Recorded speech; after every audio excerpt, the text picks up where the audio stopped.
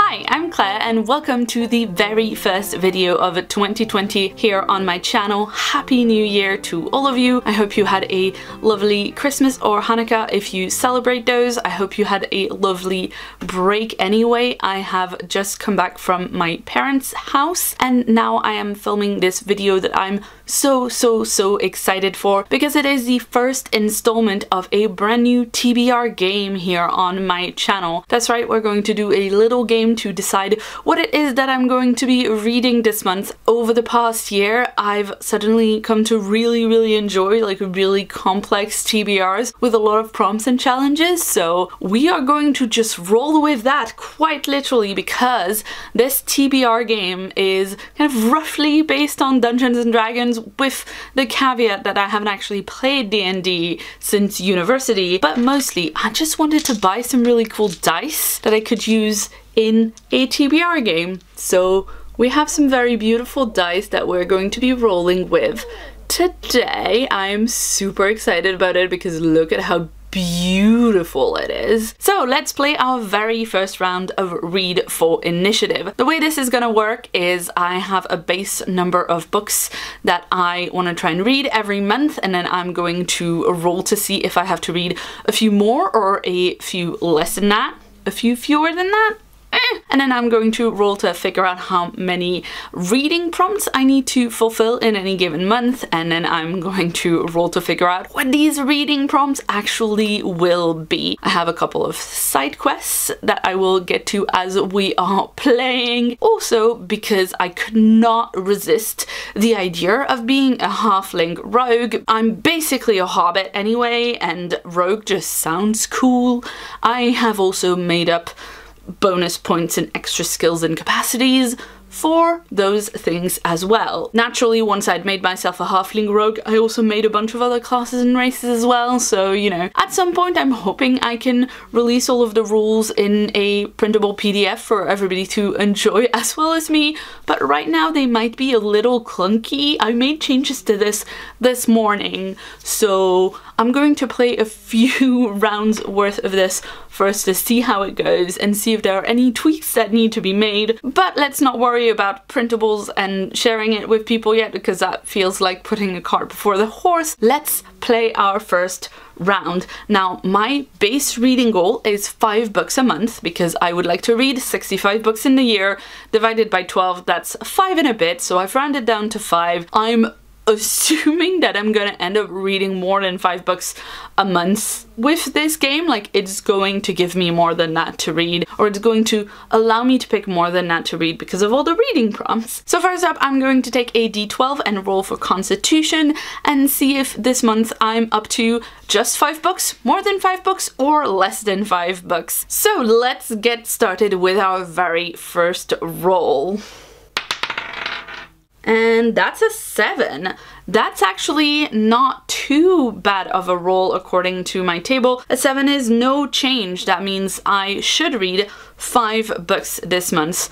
That's a pretty good roll. I mean, it's average. So I am going to keep this roll. Now, the reason I'm talking about keeping this roll as if re-rolling were even an option is because I'm playing as a halfling rogue character and I have gone ahead and given like skills and abilities to all of the different races and classes that I've put in my game. So for me right now as a halfling, I get this skill Lucky, which means that I can re-roll 1 dice per month. Now that I've got a goal for how many books to read this month, we're going to move on to reading prompts. First up, I'm going to roll for Initiative to see how many reading prompts I feel like taking on this month. And this roll I'm going to be doing with a d20 purely because I wanted to use my new shiny d20.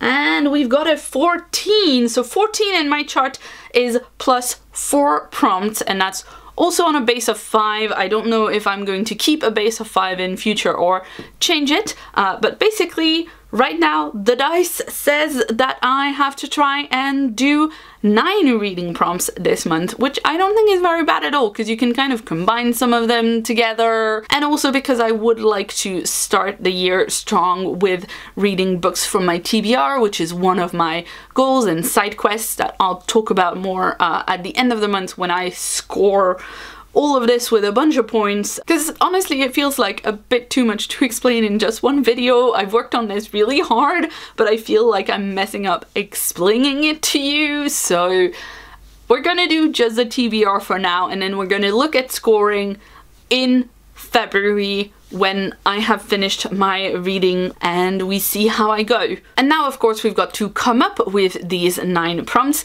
and the way we're going to do that is with random encounter tables that I have filled with reading prompts. I've got a D6 to figure out which of 3 table I'm going to be picking from. I started off by thinking that I might make 6 of the tables, but with over 20 prompt per table, it was just a little bit OTT for the first month. So if I roll a 1 or a 2, I'll go to the first table. If I roll a 3 or a 4, I'll go to the second table. If I roll a 5 or 6, I'll go to the third table. And then I've got 2 D10s. One of them goes from 0 to 9, and one of them goes from 0 to 90 in increments of 10. So when you put the 2 of them together, you have a number between 0 and 99, which is what I need to be rolling on these beautiful tables that I made. First up, we have got 5 for the table, and then we've got 10 and 3, so prompt number 13 on that. Read in my reading nook. So that's one of my easier prompts that I've got.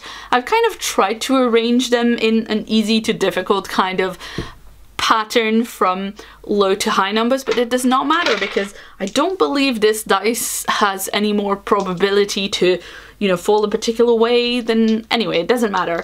First up, I'm going to read in the reading nook, so that's a circumstantial one rather than a what type of book to pick, so I can apply to any of the book. For roll number 2, we've got 4, that's the second table to pick from, and then we've got 51, and at number 51 we have read a historical book. That one's hard, or you know, it's not hard, it's just not something that I thought that I would do this month. So read something historical. I'm gonna have a little look at the TBR shelf that is right next to me and see if there's anything historical on there. I think I have a few options. So right off the bat, I can see 2 books that could sort of fit this prompt. They are both historical fantasy, but also I literally don't have a straight up historical novel or work of nonfiction in this stack. I do actually have a nonfiction book about female serial killers that I'm pretty sure is partly historical, so I could read that. If we want to be really strict about whether or not this should be actually historical, let me know how you feel about this in the comments below, because otherwise I've got 2 options. There is The Girl from Everywhere by Heidi Heilig. This is time travel and it's about time-traveling pirates, if I recall correctly. It says a journey through time, a journey to love on the front cover, and I've heard a lot of good things about this one, so that's an option. There is also Soulbones by Katherine Johnson, and this one is kind of steampunky, London-y, digging up corpses and other goodness like this, so I'm quite interested in this one. I also know that I have a review copy of a book coming in really soon from a publisher that is a Les Mis retelling, and I'm not sure if that's modern or if it's historical. I'll have to check. So let me know in the comments below if you think it would be okay for me to read either of those 2, or if I should go for Lady Killers. Deadly Women Throughout History by Tori Telfer with illustrations by Dame Darcy. Either of those 3 right now is what I've picked. I'm going to have to see if any of them combine with some of the other prompts, and that might nudge my decision one way or the other, but let's have a chat in the comments about whether historical means straight up historical or historical fantasy, historical sci-fi, that kind of thing. Roll number 3 is all over the place. There we go. So roll number 3 is a number 5, which is the third table once again, and this one is 93, which is quite high up, so it should be a bit difficult. 93 is actually read your latest purchase, which I guess I marked it as difficult because it's something that doesn't leave you a lot of wiggle room. It's one book, but I'm not actually sure what my latest purchase was specifically. Okay, so I'm not actually sure what the last book that I myself went out to buy in the bookstore was, which I guess means that I'm doing okay with not buying too many books these last few months. What I'm gonna go for instead is Blood Air by Amélie Wen Zhao, and this one came in my December Lumicrate, so it is the last book that I've paid money for, even though I didn't pick it, I did purchase it, if you will. I have a prompt in the table for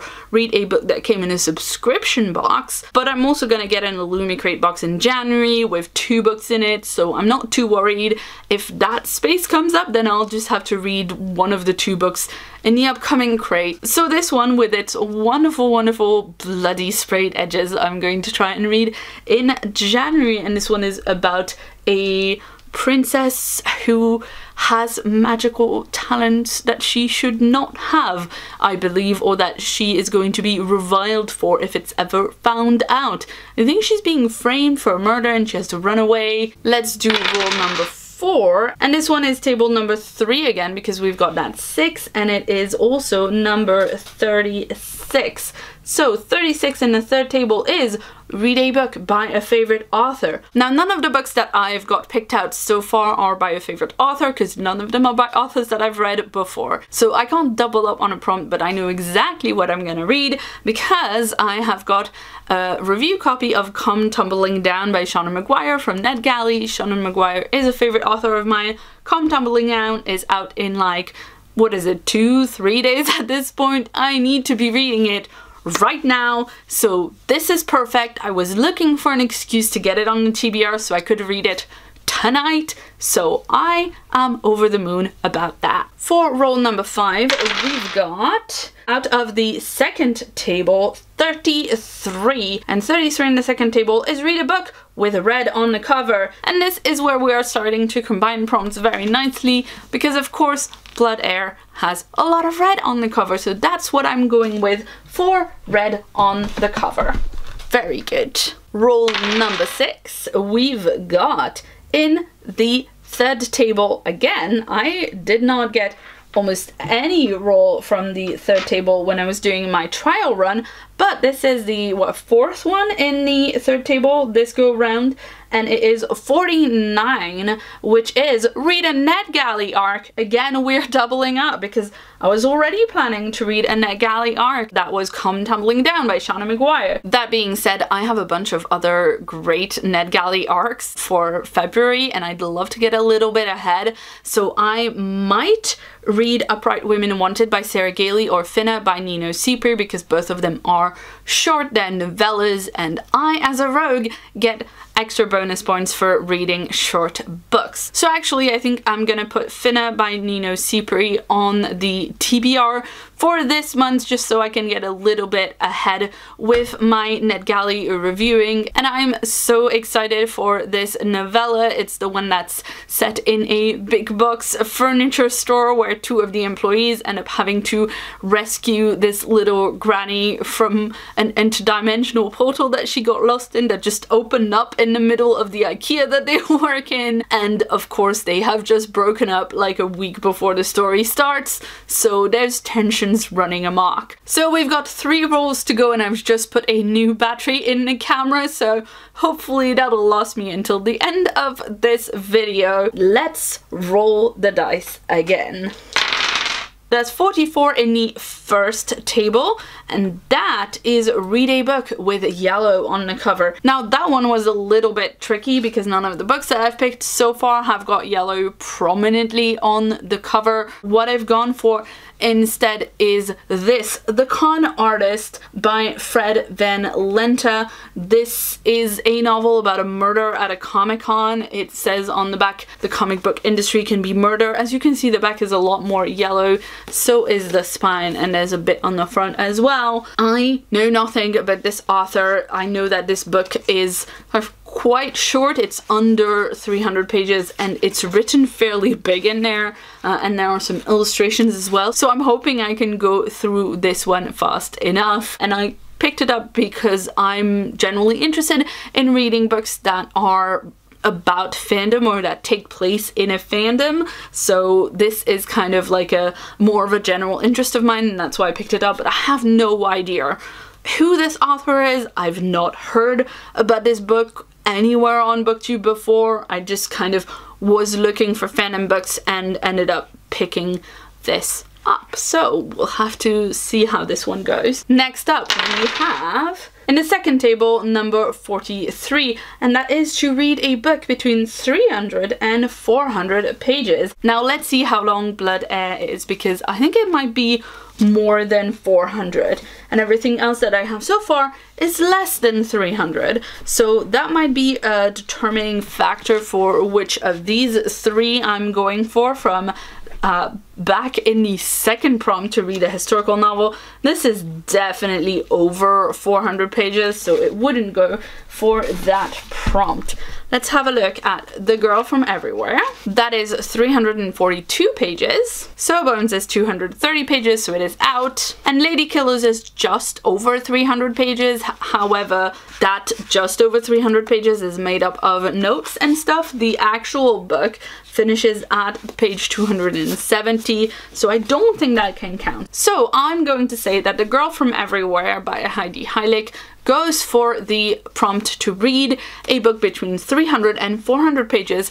If you think that it's okay for it to also go for historical, let me know in the comments, and if it's not okay for it to go for historical, I will find something else. And for our final roll today, we've got 70 in the first table. Now 70 in the first table is to read a NetGalley arc, because I've got some duplicate prompts because I haven't come up with 25 prompts times 3 yet. So what I'm going to do is that I'm going to use my right to reroll 1 dice, which I do have as a halfling. I can reroll only 1 of these 3 die, and I think my best option is probably to re-roll this one, the one for the numbers, because above 70 it's gonna be a different prompt. So let's do this.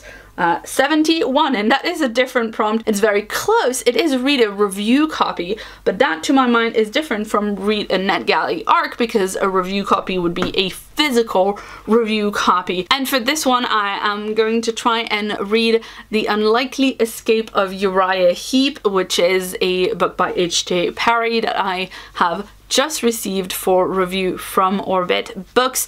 I believe this came out last year in the US, but it's just coming out now in the UK. In any case, it's the review copy, the physical review copy that I've received the most recently. I'm very, very excited about it. I mean, as you can see from the fact that the cover is a library, and actually specifically I believe that's the Long Room Library in Dublin that I visited when I went to Worldcon, so that's pretty exciting to see on a book cover. But it is about a character called Charlie Sutherland who has concealed all of his life an unlikely ability he can't quite control. He can bring characters from books into the real world. So I'm very excited about this one. It is maybe a little bit long for adding a 6 book into my TBR for this month, but I'm very excited for it, and I would like to prioritize it because it's new, and because the other review copy that I'm about to receive, the one that's a Les Mis retelling,